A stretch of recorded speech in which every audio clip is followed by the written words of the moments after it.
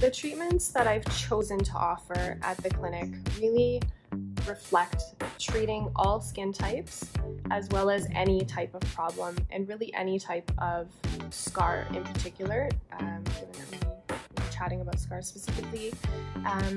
I do like to offer a range of treatments because people have different needs, and so some people want to improve certain marks and don't have a lot of downtime, for example, or time to heal, and so we do have treatment options that cater to those individuals, but we also have treatment options that cater to people who really feel like they've tried everything